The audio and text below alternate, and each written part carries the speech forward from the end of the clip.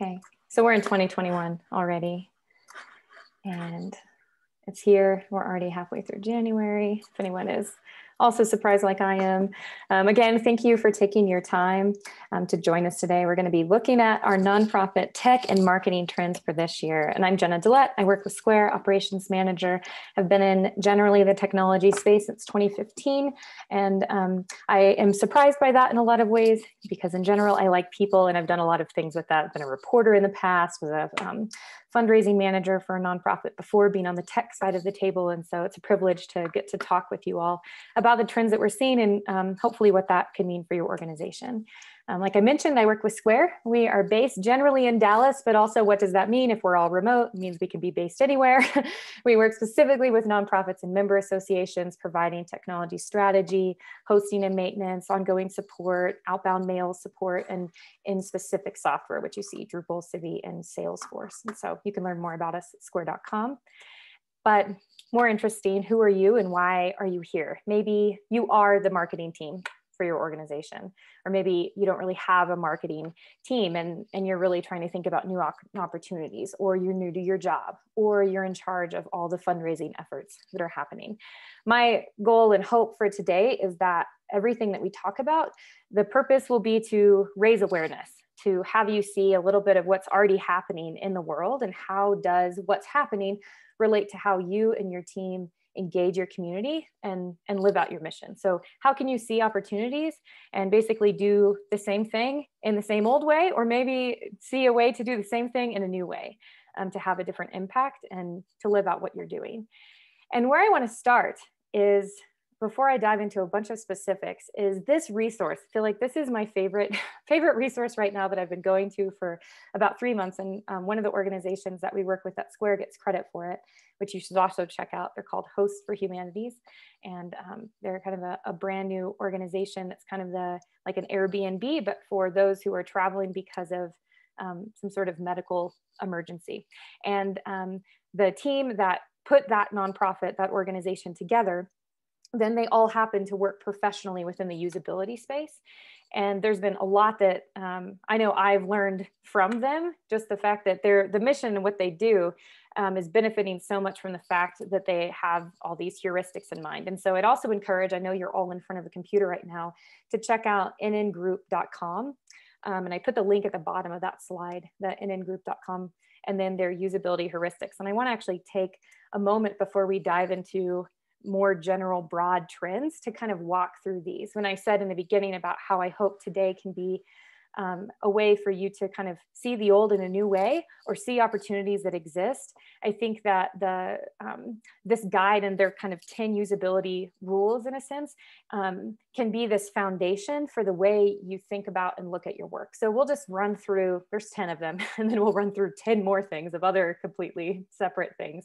But I want to touch on each of these. So their number one rule about the visibility of system status. You can think about that as an indicator in life of, like, you are here on a map, that if you see a map, you're looking in a park, you're in an airport, the dot, you are here in a guide for what's next. And we can think about that with our systems and the technology that we're building, the way we're having people flow through the environments that we engage with them online. How can they know where they are? What is the status that they have within the system? The second one is great, match between the system and the real world. So anything that you are doing, hopefully you're doing it in a way that you're speaking your users' languages, that you're using words, phrases, concepts that are familiar to the user already, and you're not redefining a word that already has a definition. So like I said, these are kind of specific rules, but if hopefully you all have the website pulled up, and we'll kind of star that to look at later, because I think these usability heuristics can be such a solid base for then everything else that we talk about during this training together. And so the concept for number 2 is just never assume that your understanding of words or concepts will match those of your users, to use what people already know. The next one is about user control and freedom. And it's about how within our online spaces, people make mistakes, and we know that, and then they can get lost or confused. And that's why you have a help number. Maybe someone's signing up for membership, or they're trying to make a donation and something unexpected happened, or they navigated to a space within your website that is not where they intended to be. And so an example for what it means to give a user control and freedom is how within your digital spaces you can have kind of that emergency exit, just like we have in our physical spaces. How can you get out of here? The fourth one, consistency and standards. This is my favorite. So there's this law within this usability space that people spend most of their time using digital products other than yours. So we're talking today about how you can get more attention, more engagement, increase the impact. And we can also recognize at the same time that that people are spending the minority of their time in your space, right? We spend our time holistically across all kinds of different platforms and spaces and in person. And so that means that a user experience and their expectation of your environment is actually set separate from your environment. It's set by every other tool, every other space that they're using. And kind of the behemoths in some way are leading that, like Google search, autocomplete searches, different standards that exist somewhere else because of some sort of massive technical team and budget that entity has. But then because of people's experiences in those environments, they take those expectations into your space. And so behave like everybody else in a sense, right? How we can stand out, but not have the usability of a website be something that people have to make up new within your environment. And the last one here is error prevention. And I used to always talk about, oh, we can solve that with help text, right? Like if something seems confusing, let's throw a sentence underneath it and explain it away with help text. But good design within your online spaces, in whatever online space that is, should be hopefully preventing errors from occurring. So then you don't even have to have that sort of help text. So the next one, we'll get through these 10 and then we'll go kind of big picture. But I really hope everyone pulls up that article and spends some time with it, because it's also about, can benefit even your processes internally, how you communicate with each other. If there are more efficient ways for you to do the same process within your organization, and not just looking at the communication that you have with your external community. So their sixth rule is about recognition rather than recall, which basically means minimizing the amount that your user has to remember. So the longest I've worked anywhere is in public libraries, so spanning all of high school, all of college. And I know the Dewey Decimal System really well, but also libraries know that other people don't. And so they will like label pets, you know, and label cooking cookbooks. So someone isn't expected to remember what number in the Dewey Decimal System that is. So how can you offer help within the context that it's needed within your environments? Another way to do that is with their seventh rule of flexibility and efficiency for use. We can think about that with shortcuts. And how people, if they are really tech savvy, maybe don't need to go through a whole process that you have within your website, and that there's certain processes in maybe an online form or an application or a membership sign up. An example of this would be often you can give people quicker access to things if they can first log in to your system, and then they can much more efficiently complete an action instead of having them first go through this whole process, fill in a bunch of information that they already know about you. So think about those shortcuts and the way that can divide your audience into kind of two different groups, those that are completely new to you versus those that have a known relationship and that you have information about them. The eighth is about design, right? It's less is more, and we know that. And I think design standards, and you see that with the beautiful templates in Squarespace or Wix, how much more simple the interface is in comparison to looking at a website from the 90s, which is a small print and long menu options, lots of words. And that I think is becoming more and more the standard. And we see that changing even with new app development or your space. And so always holding that in priority with less is more. And we'll get to some specific audiences then when we get into more of the what's ahead, to know why this especially matters when you're reaching out to a new audience. And then the last two are pretty similar about helping users recognize from their own errors. So basically, this is where your tech partner comes in play. You know, if there's a way to, if there's an error message, have it be in English and not code. And what can be done if a user is experiencing some sort of error within your system? How can that be expressed within plain language and give them a way out to take the action that they are intending to take? And then lastly, that the best system doesn't need any documentation, right? That it's very obvious how to use it. And so whenever possible, then if you do need to provide help, support, guidance in some sort of form or application process or donation flow, that you present that support within the context and in the moment that the user is taking that kind of action, just to minimize the things that a person is having to juggle and think about in order to engage with you. So now that we've kind of taken an immediate side trail, because this has been, like I said, my favorite resource for the last 3 months, because I think these usability guidelines, they touch on so many different things that we do within our work. And I do think that spending some time with them can create this kind of foundation for how you're thinking about interactions and what you're building, where you're spending your money and your technology investments, and then also as a backdrop to now everything we're going to talk about ahead. So let's shift gears a little bit and kind of look at some 10 of the marketing trends. So we're staying virtual. I officially, as of last week, signed up and am now paying money for virtual yoga.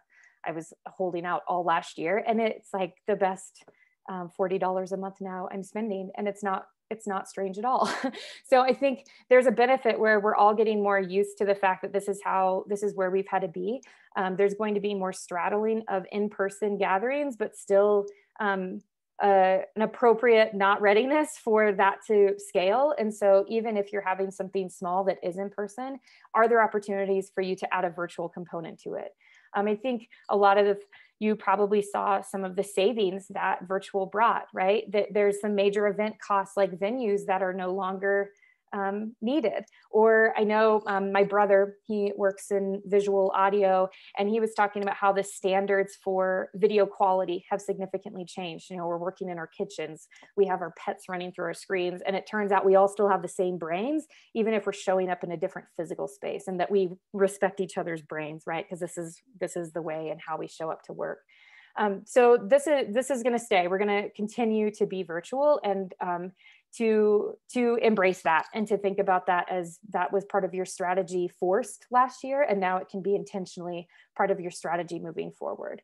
And there can be the benefits from that of the engagement that you can have with this bigger community, like we can even have today, since it doesn't matter where you're calling in from. You could be awake in the middle of the night on the other side of the world and just wanting to learn. So next up is, here comes Gen Z. So who is that? That's the generation that was born in 1996 and later after that. And as of 2021, they will be 25. And so this generation is the most socially conscious generation that has existed yet. Say yet, who knows what's ahead of us. They're also, you'll see, at the prime age for charitable giving and the way to engage that charitable giving. I saw this great article about philanthro teens. It's a word that's better read than trying to say out loud. Philanthro teens, of young people using pocket money to change the world, right? The way that folks can individually have pride and own something that they really care about, and then the way that they share that with their community. So a generation where self-proclaimed being very entrepreneurial, or especially socially entrepreneurial, and how you can engage these folks who are growing up like all of us in your work. So do you need new board members? What sort of volunteer opportunities do you have? And also part of communicating to generation is, what channels are you in and how is your message? This is sort of the end of the Word document era, right? This is having short, engaging messaging, clear calls to action, and in the appropriate channel where this community is, this audience is, which is in most ways social media and the changes in social media that exist. So related to that, how is digital advertising changing? And we saw a lot of changes in 2020 where Instagram, they broke 1 billion users. TikTok took off in the United States with over 100 million active users. SMS marketing is on the rise. If you just stop and think about all the different kinds of text messages you get, then you'll probably realize how much more you engaged, opted in, gave out contact information to organizations that are engaging you in a new way. A lot of that is a shortened distance between kind of the click to donate, sort of like the Amazon checkout process of, I want to buy immediately in the middle of the night.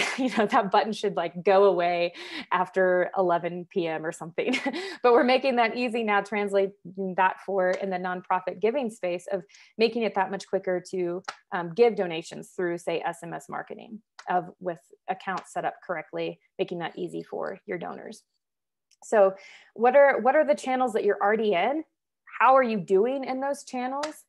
Because you have options. And the social media landscape is changing, and there's some great tools that you can use for that. So this is a great tool, shout out TechSoup, where you can even take an assessment for your digital marketing. You can check that out to see and share what you're already doing and get some tips on what you can do next based on what's in your landscape. And then there's also a variety of these tools. And a lot of these are about managing your social media presence. I've used Hootsuite and Canva and for, in the past, and those both work really well to basically see everything in one place and not have to log into the individual separate channels, to then allow you to have more of the clear vision always of what your strategy is, what you're talking about.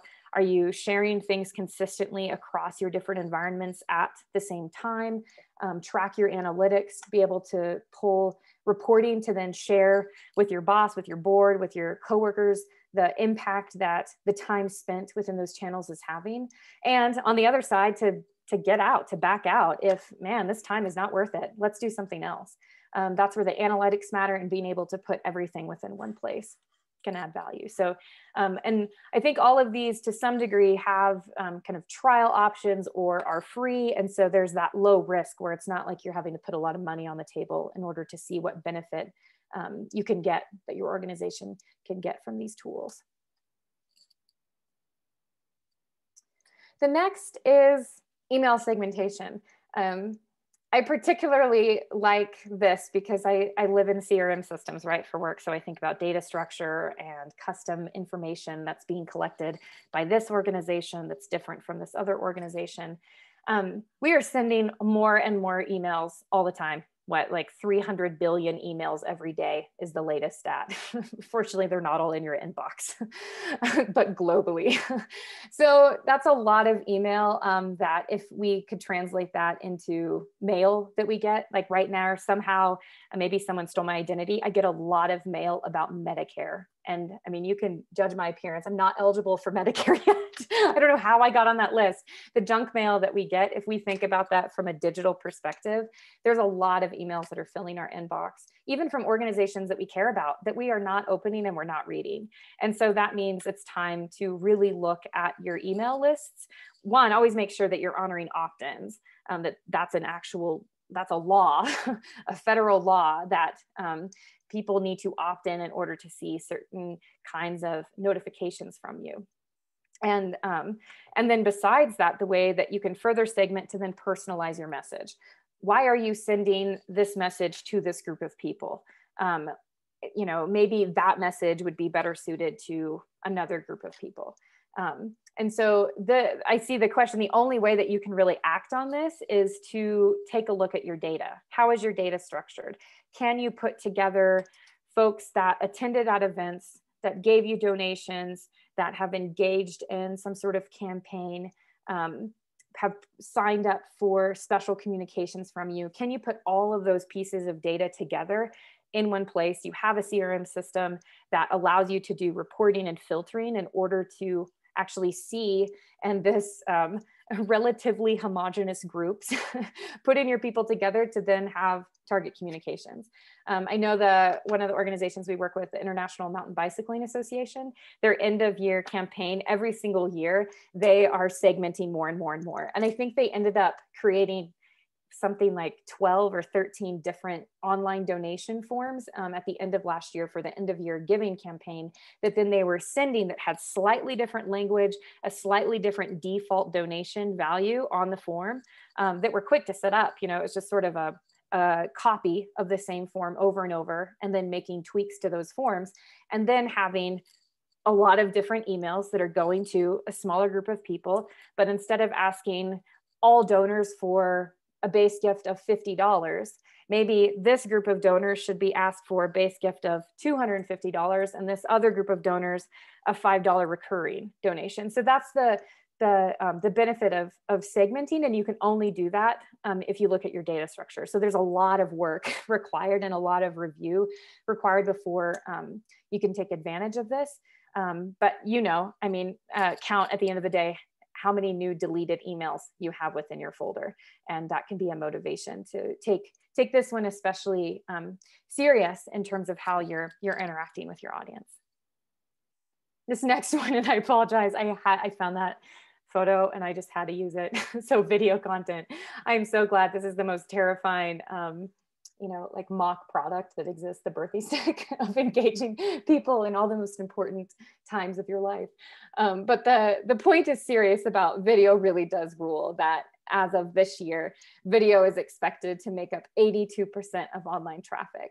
And so there's so many different ways to incorporate that in. So I'm on a tread desk right now. I have a standing desk with the, you know, the fancy treadmill under, and I've thought about what if for Square I would do like Tuesday tread talk, where I just like walk on my treadmill and I talk into a camera for 3 minutes. Or, you know, I think like I was sharing before, and I know from my brother and what he shared, we have a different expectation about the quality of video. And I know several years ago when there was all this push, you know, of video always increasingly growing year over year, but the quality mattered in a different way. And that has been a gift of COVID, where because we were all home, we're growing beards, we're not cutting our hair, it's our brains that matter, you know, that we can have more fun in the way that we present our video content of what's the behind the scenes of what your organization is doing, or what's the impact of what giving has been.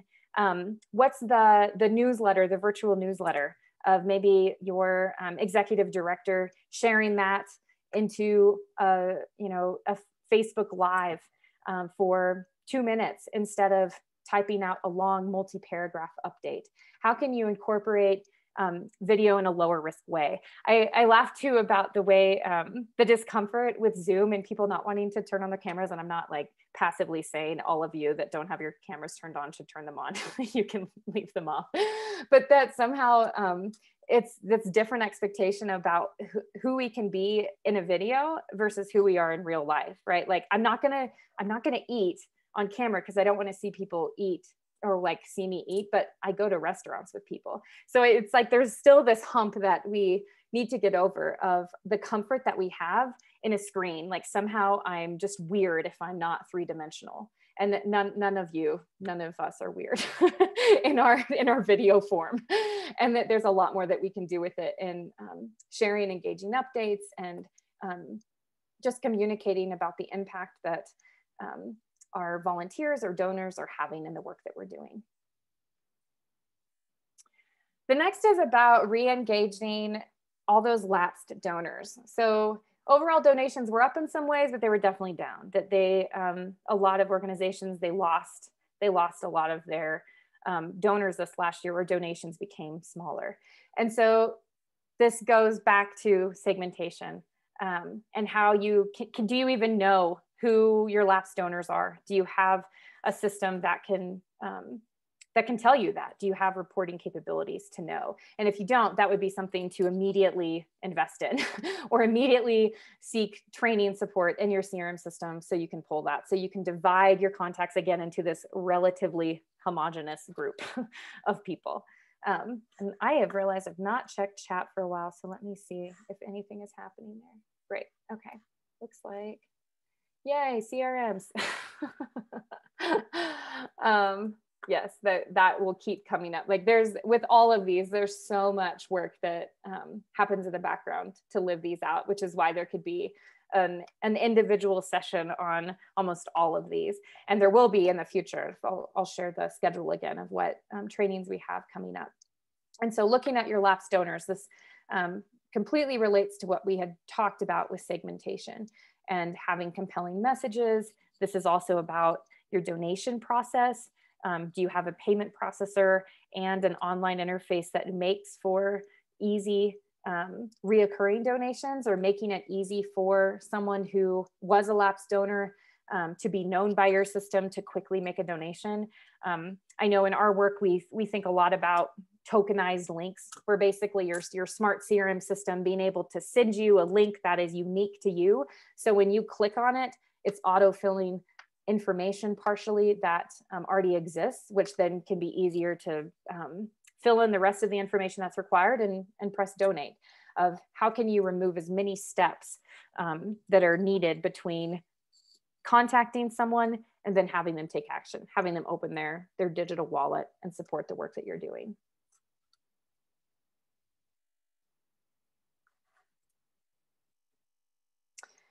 And then your sustainers. Then this is about reoccurring gifts in particular. And those stats are from Classy about just the difference between a one-time donation versus monthly reoccurring. And it's not difficult math to see how much more that adds up over time, how many more dollars. And I think the most important statistics, and again, this is just from Classy, but I think even if it's a plus or minus 10, that's huge. Within 1 year of signing up, reoccurring donors make additional one-time gifts of 75% more often than your one-time donors. So that, I mean, I know that's the case for me when I think about organizations that I was especially involved in the past. And when I had something set up as reoccurring, how much more I was staying in the know about the work that they were doing, just because I was part of their reoccurring donor group. They had a specific communication strategy to keep reoccurring donors in the know. Because of that additional engagement, I wanted to support more in unique ways, or support some special project that maybe my reoccurring gift was to general funds, to a general donation. And so again, the next step for this would be, what infrastructure do you already have in place to support this?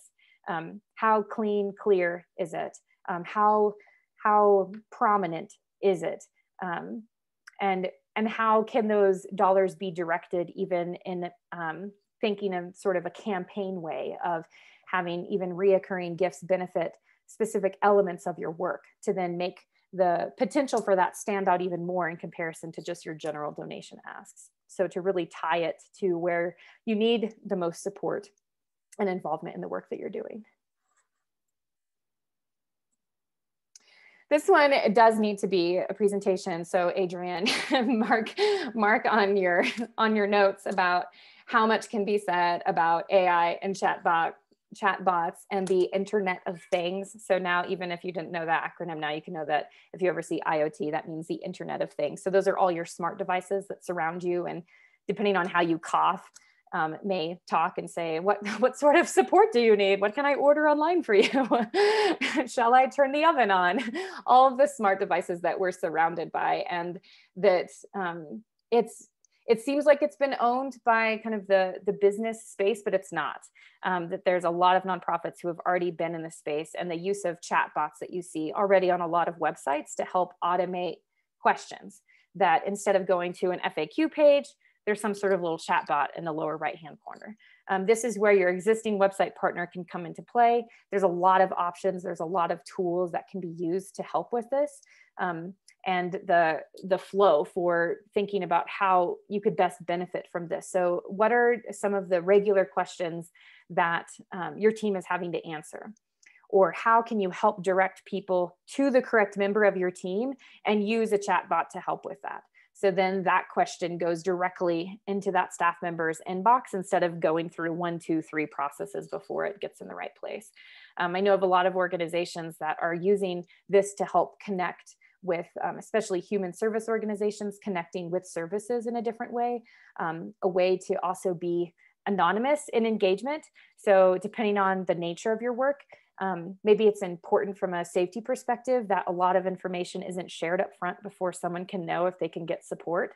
I think of an organization we work with that supports victims of domestic violence, and the way that they have used chatbots within their website to create a safer space for people to get help, and in a way that can't be tracked then on a phone if, say, a boyfriend takes a phone and looks at it. So there's a lot of transformational things that can be done with AI and all of these new tools that are available and at increasingly either free or low cost. That's not just in a for-profit space. This is not just businesses that are benefiting from this. And it's also not just big nonprofits that can take advantage. I think if you start looking around and kind of see, especially chatbots and how much more frequently they exist, kind of the lowest hanging fruit is how long Facebook Messenger has been around, right? And the way that that can be integrated in with your website, and most organizations having some sort of Facebook presence, and to almost start light. Another concept I came across when I was putting together this tiny little slide that a lot of time could be spent on and talking about is this idea of micro moments. Basically when we turn, we all reflexively pick up a device when we have a question or want to know what year something happened, or how to spell a word even. So that we pick up our smartphones just out of habit to learn something new, to do something, to discover information, of course, watching things when we're in line and waiting.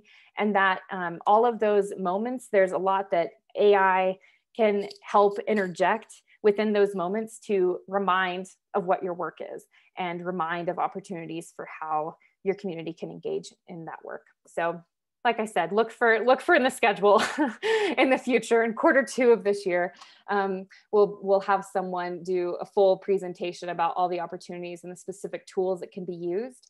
But I think right now, like I said at the very beginning, is awareness, building awareness, having in mind, paying attention to the spaces that you're in, like that usability rule of that even you spend the most time not in your space, that you spend the most time somewhere else, and paying attention to what tools exist there and how you feel when you're using them, to have that incorporated back into the work that you do.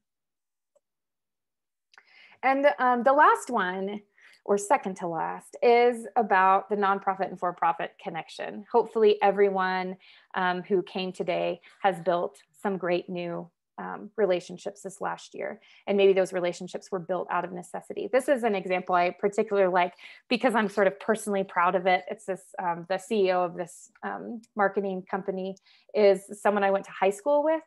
And they came together with their local United Way and a couple grocery stores, and they created a website where they made it easy for you as an individual to buy a gift certificate to a local restaurant or a local business, to basically put money into businesses, right? To even if that gift card was never redeemed, that business is helping, is getting help staying afloat. And then at the same time, then whatever was bought, then that's the amount that was also then donated by these partners that came together for grocery assistance. And then kind of that one-to-one match and partnership. And these are the sorts of projects that can only be possible when entities join together. And basically that we've already seen the lines blur between what a for-profit is supposed to be and what a nonprofit is supposed to do and serve, and that line is going to continue to blur. And so if you haven't already, then think about the partnerships that you already have.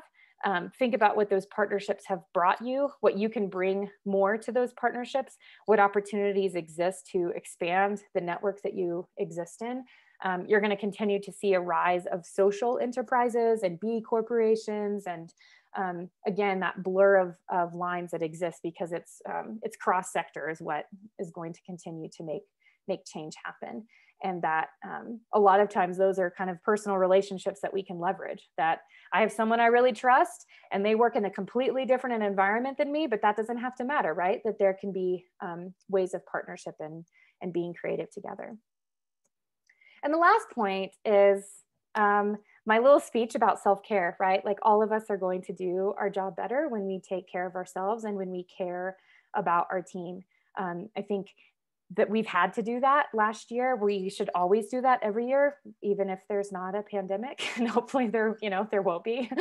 But this is how all of these strategies are really going to come to life. Whatever from what we've talked about sticks with you, whatever you are thinking is most immediately actionable with the work that you're doing, you're going to do that more successfully if you're aware of where you're at and where your team is at. So there's this Aristotle will go in deep old philosophy. He says moral excellence comes from a result of habit.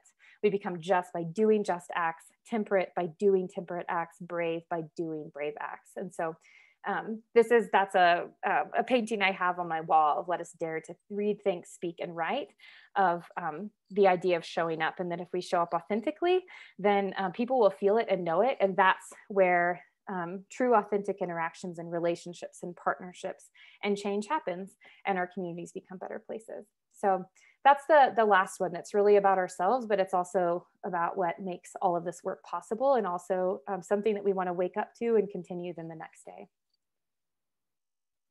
So on that, we have a lot of upcoming events.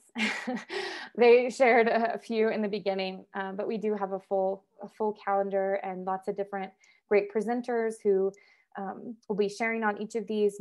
A lot of these are going to go into more of the weeds of like cybersecurity. We didn't talk about that at all today. And so the nuts and bolts of what that looks like for your nonprofit. Or Google Analytics, that is changing all the time. It's like if you have not logged into Google Analytics in the last 3 months, it probably looks slightly differently. It's changing constantly. And so knowing how to take advantage of what matters with what you're measuring and how you can better take action with that, as well as the 10 common accessibility issues. So a lot of that goes back to those rules in the very beginning that I shared. Hopefully everybody has gone to that website to think about our online spaces and how we're communicating to the community that we're working with, how they're able to get information, and how to be prepared for mobile, among just a few of the things that we'll talk about. So I would love in the few minutes that we have left of just to have either people take themselves off mute. Hopefully you have that power. If you don't, we can grant it, or share in chat if you don't want to talk. But I would love to know some of the lessons, if we think about 2020, lessons that you've either learned that you're incorporating into this coming year, the strategy that you have, things that stuck out from what we've gone through today in rapid fire, just to share with each other kind of where you're at and what you see ahead.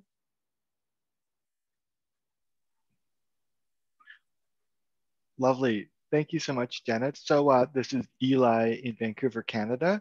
I'll go first just to break the ice.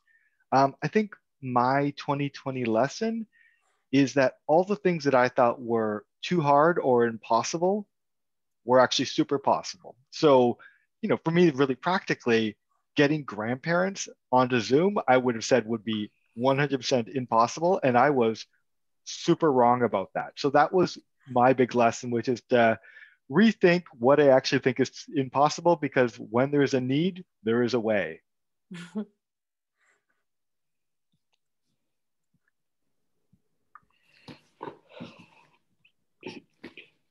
That's a great one, Eli. I'll jump in with and Sunita, you want to go first? No, you go ahead. Okay, I'll just jump in with a quick one. I work with several different nonprofits, and what we figured out is that this idea of virtual, and I think Jenna alluded to it a little bit, it's not going anywhere. And even when we start doing our events and meetings, and some of the nonprofits I work with do kind of competition type events, we are going to keep doing the virtual component as an add-on to the in-person when in-person starts back up again, because there's actually a lot of benefits to the virtual that we actually fought against at first, like, no, it could never happen virtually. But now that we've done it a few times, we're saying, you know what, actually, there's a lot of things that are better about virtual. So how do we, once we start going in person, also maintain the betterness of what we learned about what virtual opens up? And I think even this NetSquared event is a perfect example. Even when we start having the events in person, we may, still set up a camera and still do the stream, whether it be on Zoom or Facebook Live or both. because why not let more people attend that aren't geographically able to come to the in-person? And there's just so many examples of that I hear all over the place.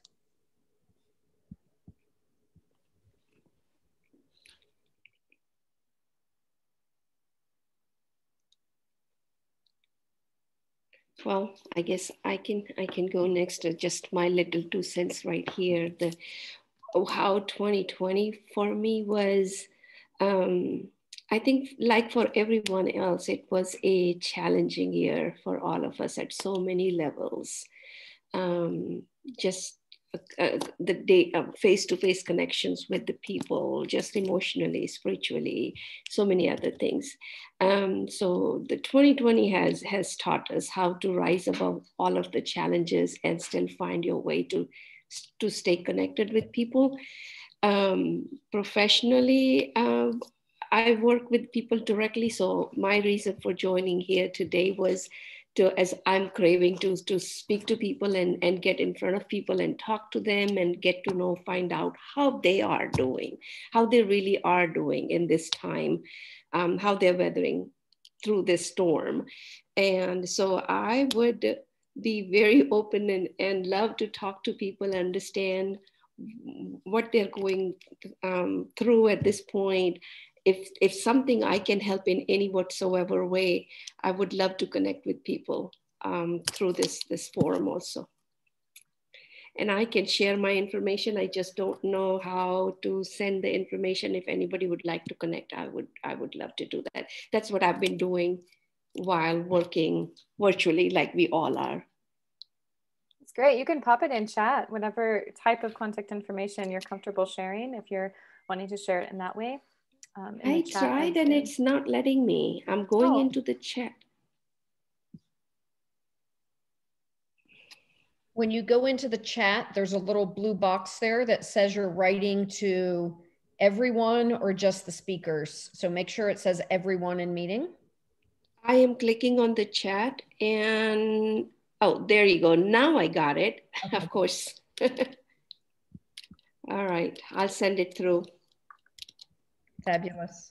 Where else are folks with kind of the I think of stable versus new? Not that those are in conflict, but how intentionally business as usual versus intentional experimentation are you looking at for the year ahead?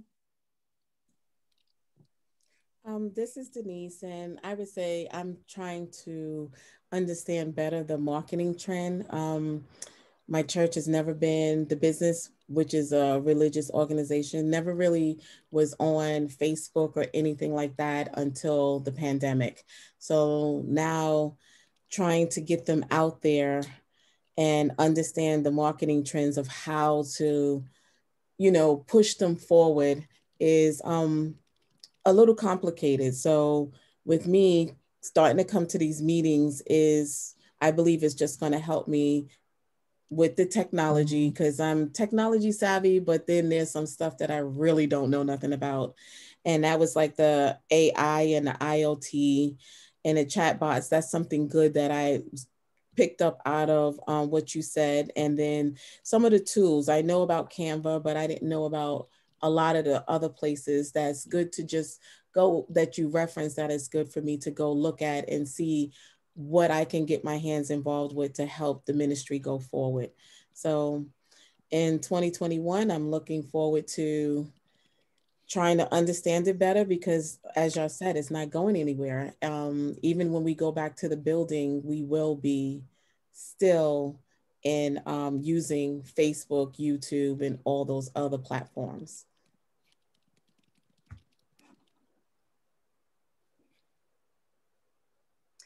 Yes, someone asked about slides, and I'll send those out as an email afterwards with a link to it after we wrap up. And then you can click everything that's a hyperlink. So there are hyperlinks. I didn't notice Eli just put in the chat group that you can get 10 free Canva licenses for nonprofits, and he put the link in there of where to get those.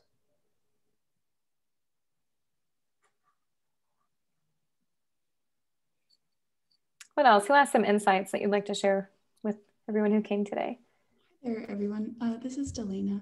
Something that I found relevant just with the pandemic and everyone working at home, and this is kind of bouncing off of what we had talked about with self-care and how important that is, but kind of drawing a very solid line between your work life and your personal life, because when you are in a home environment, those things can get very conflicted. And yeah, so just having that very solid line, I think, is always really important for everyone to keep in mind, especially in these times. Whereas I believe Sunita said, everyone is going through a different experience and different struggles. So yeah. I love that. And it's also the awareness to do that for yourself, and the kind of the acceptance of knowing and supporting everyone you're with to do the same thing. I know it was a couple weeks ago, I attended my first Zoom funeral, and then the live stream ends, and you're no longer at the funeral. And then all of a sudden there's your email. Like, well, I guess there's that new email that came in. I guess I'll reply. That's not anything that would ever happen within going to a funeral. And so I appreciate what you shared, and just that awareness that we can have, like I said, for ourselves individually, but then the kind of space that we make sure to create for everyone that we're working with, knowing that that is the reality of the community that we're trying to talk to and have them give us donations and attend these events and that they're tired of attending. And that sort of authenticity is gonna, it's like the Inside Out, the movie Inside Out, where it's like sadness has a lot better time helping Bing Bong. You need to watch Inside Out if you haven't seen this movie, than like joy running around and pretending like everything's okay. I can go next. Great. My name's Stephanie. I am from Helen's Project. And I really liked what Adrienne had mentioned in the chat of just really acknowledging humanity in this last year. And I think on the nonprofit side of just not only with just our staff, but our clients too, of really walking with people through life more authentically, and learning that it's okay to take a step back, that work is not, the most important priority. I think it's really allowed us to sit at home with our family and loved ones more intentionally, as well as with our coworkers and community. So I think that is my biggest takeaway from the last year.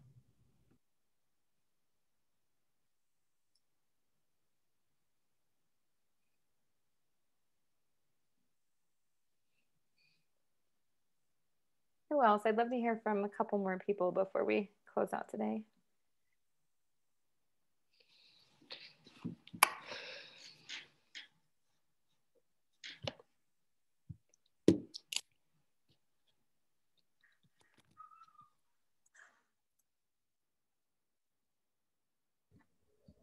I want to know what Bobby's dog has learned from the year. It's a very, very cute puppy there.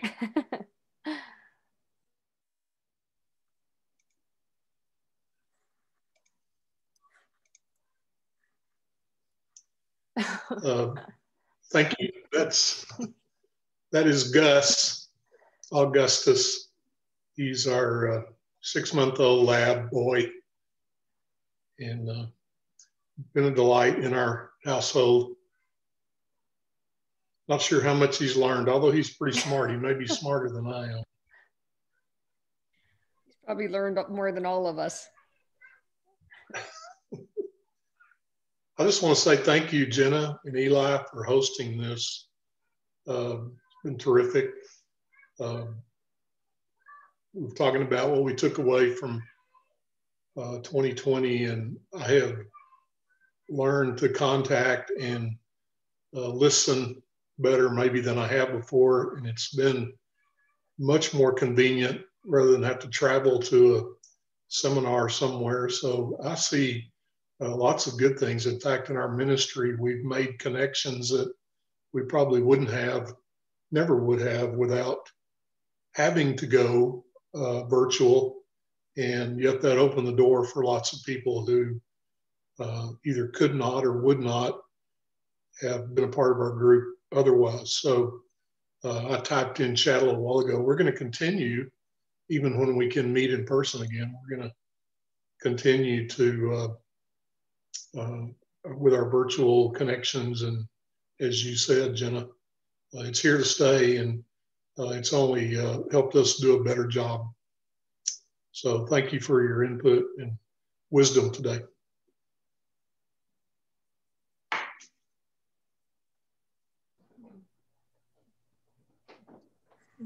What's up, Jenna? Thank you guys for hosting this today. Had a question for you, and maybe for the whole group. Do you feel like email marketing is gonna kind of go away, or is it just gonna kind of be added to with other options as far as video marketing and the SMS marketing, like you mentioned? And for instance, for text messaging marketing, like how do you set that up? How do you begin to use that as an avenue to communicate with your donors or potential donors? Yeah, so lots of great questions there. So email marketing is not going away. I think that we're seeing it layered in with other types of strategies, and that video, for example, is part of email marketing, and that SMS is, I would still say, is a supplement in some ways to what's happening in email, that you're communicating different things in different channels. The starting point to getting in with SMS marketing, I would say, would be look at the existing software that you have. It could be that the existing software, which will likely be your CRM system, perhaps has an add-on ability for SMS campaign. And then there is some more general tools that then have connections in to connect with an existing CRM system. So I think the biggest value would be to see what you have already instead of trying to start fresh, because the big key word with so many of these things is segmentation. That's really the takeaway, whether it's SMS, whether it's email marketing, even video content, any kind of content creation. And if we didn't talk about content marketing much at all today, but the big purpose of content marketing too is also segmentation and targeting to those who know that they need this information more than this information, that engagement's going to happen in a better way. And so looking at the landscape of the tools that you already have, and then if there's not anything in place, there are a lot of software that are available for SMS. And if you want to send or message in contact information, we can follow up with some of what those tools are and the potential that then you can integrate with the system that you already have. If you can integrate in, then hopefully that means that you can take advantage of your filtering capabilities to use all the data and information that you have about your contacts, events that they've attended, when they've made donations, how long you've had relationships with them, all that custom data that is unique to what you collect in comparison to another organization, to then have your list that then from then the SMS tool or email marketing tool, then that's where you can control the actual language.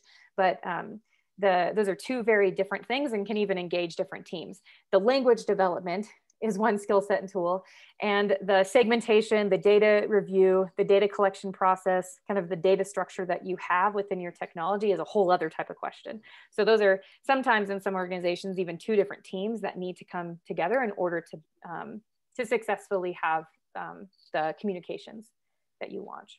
So I think you even had like one more question in there. So if I didn't cover everything that you asked, feel free to ask. I think you hit the most. Yeah, I appreciate your response. Yeah, thank you. Great. Yeah, Adrian just popped my my email in chat. So if anybody has any follow-up questions or comments, anything you want to share, feel free to copy that. Let me know. And I left the upcoming events slide up. There are a lot of trainings coming up. Location doesn't matter. So feel free to share these with your community.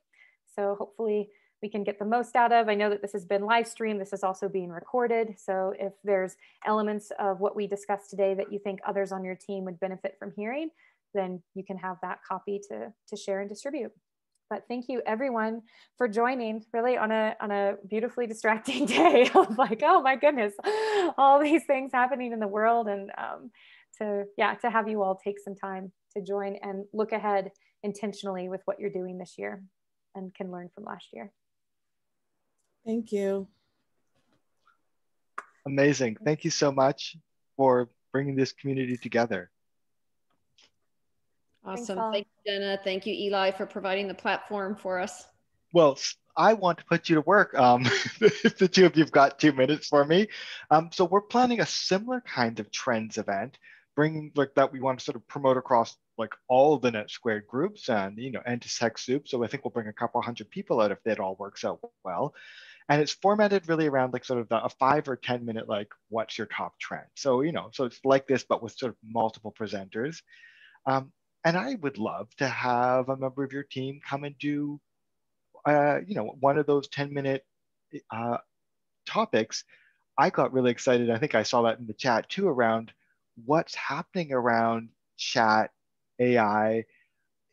I don't want to totally put you on the spot if that's not your topic, but you think it's possible in the next 3 weeks to put together like a 10-minute overview, a couple of like, here's some interesting examples. What do you think? Well, that's the beauty of not having to be the expert of things, but the what is it? Where you find the information and you put it together. Like a curator, maybe. Curator.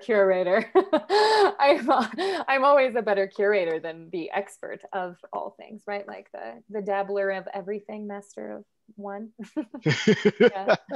Yeah. Maybe 3 or 4, maybe 5. 3 or 4. Thank you, Adrienne. I appreciate that. Yeah.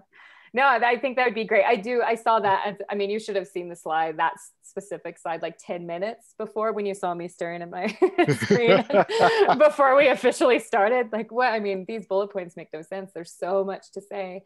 And the difference between how it's not just this business thing. I think we think about targeting in such this way as if it's about the floral pants that are chasing me online everywhere I go. But there's a lot that we can take advantage of and do within organizations. Yeah, and I think there's a number of, like, from really simple things like, there's some very basic tools built into your Facebook page already, to obviously much more sophisticated things happening with, like, people who are doing, help lines and, suicide prevention, things like that. So there's a number of different approaches to that. Yeah, no, that'd be great. There's a lot of really great examples for how it's been successfully used. And I think I prefer even the way where people can get started, because I think the successful examples can be great in the moment and then really overwhelming. Like, well, that's a larger scale than what my organization is. Like the excited and then despondent. Yeah, absolutely. There's always the curse, like, that's great for that organization, but I'm just a small, scrappy startup. Yeah. So I think the short answer is yes, we'll put together something that's like a 10-minute thing. Don't know who the presenter will be yet, but Jenna and I will talk about it. But for the purpose of the others on the call here, can you put any information or share verbally how people can sign up for that bigger event that you are talking about? Yes. So the event doesn't exist yet. I hope to go live with it this coming Monday. But if you go to basically the fancy new site that you're all going to learn a lot more about very soon, events.TechSoup.org is going to hold all of TechSoup events, all of our community events. It's going to be the thing bringing it all together. I finally got permission to make this thing a reality on Friday. So give me a couple months to start bringing it all over. But this event is going to be one of the first places where we get to sort of test out the new platform. So events. Sorry, go ahead. Yeah, events, plural.TechSoup.org. You'll see that's where ultimately all TechSoup events will live in one place. It'll be so sensible. Got it. That's great. So yeah, everyone look at chat if you haven't already to notice the new link. That looks like perfect. Well, then I will follow up with an email, give you some time to plot and scheme what this event could look like, this theme within the event could look like. And I've got like a little intake form for you to say, like, okay, we know who our presenter is going to be. And I know it's short notice, but if you could get something in by the end of day Friday, I'd love to go Monday, knowing that if you had to change your mind later, or like, oh, someone else is available instead, it's not the end of the world. But basically, I'm just looking for, like, what is the log line? Like, what is the topic? And 3 bullet points, like, we'll cover these things. So don't sweat it too much. It's all good. Great. Lovely. Emails are coming your way. Super delighted to have your engagement with that. Thank you. Thanks, everyone. Great. Yeah, thanks everyone so much for joining. Thank you guys so much for putting this on. Have a beautiful rest of your day.